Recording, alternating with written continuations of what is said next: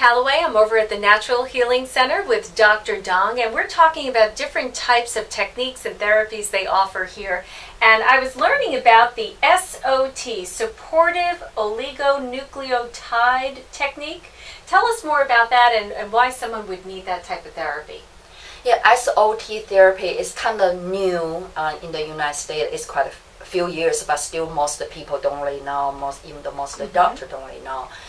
So we use RGCC lab, and the lab is in the Greece. In Greece, right. Basically, we send the patient's blood to the lab, and then they do major two parts. One is, say, cancer, more check the circulation tumor cells, and say what kind of cancer, so how many circulation tumor cells.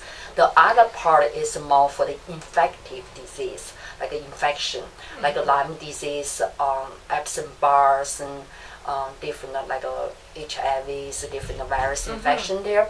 So the lab, they basically isolate the SOT is in the lab, take a whole month for prepare on that, and then they shipping back to us, and then we do IV therapy and put the SOT is crystal back to the patient. Okay, so you take the person's blood work, you send it to Greece, they do all this circulatory and diagnosis and stuff, and then they send it back here. It takes a month? It's a whole month to produce the SOT. So it's an actual treatment that is geared towards what they found in your blood work. They develop that, and they send it here, and then your patient, you prepare that patient to get that therapy. Yes, it's IV therapy. IV therapy. Yes. Now you mentioned crystal. What do you mean? It's basically SOT is just a one drop the crystal material. Wow. It's really tiny, but that's take a whole month to do that. And then you have to follow the procedures and then do the IV therapy. So it's really typically is help the RNA level. So it's not chemotherapy, it's not immunology therapy. They work on the RNA levels. It's a gene levels. It's a gene level. Now, if someone is having, let's say they're battling something like breast cancer, how does this fit in with their traditional treatment? Would they get this instead of traditional treatment? Like, how do they decide what to do? Yeah, basically, really individually patient difference. Breast cancer relatively is better, but if a patients have a bigger tumors, we don't really prefer to do that. We can recommendation people that got surgeries, after surgeries, and then we try help the circulation tumor cells. I see. Because you have to understand what's the mass tumor or is a cancer cells in the blood.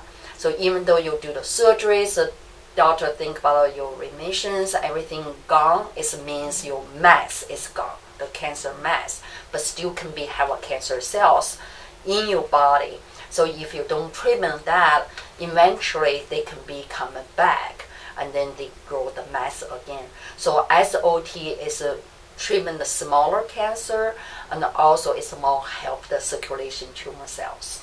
All right, so you can get this depending on what stage you're at or how your cancer is presenting. You could either get it before or after as follow-up to a cancer surgery or treatment. Yes. Okay, it's fascinating. And it's actually a way of almost like clearing out your blood and cleaning it, it seems, disinfecting it. Yeah, it basically is work on the cancer cells, RNA levels, or on a gene level. Like a Lyme disease. Like a really good for the Lyme disease is more successful rate compared to regular Lyme disease treatment there, and the patient less side effect because the Lyme disease is very hard to control and then use the high dosage long-term antibiotic. Yes. That can be cause a lot of side effects. Yes.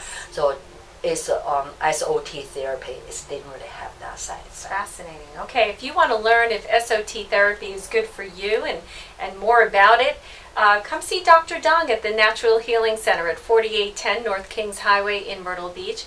Dr. Dong, what's that phone number again? 843-839-9996. All right. Thank you. We'll see you next time.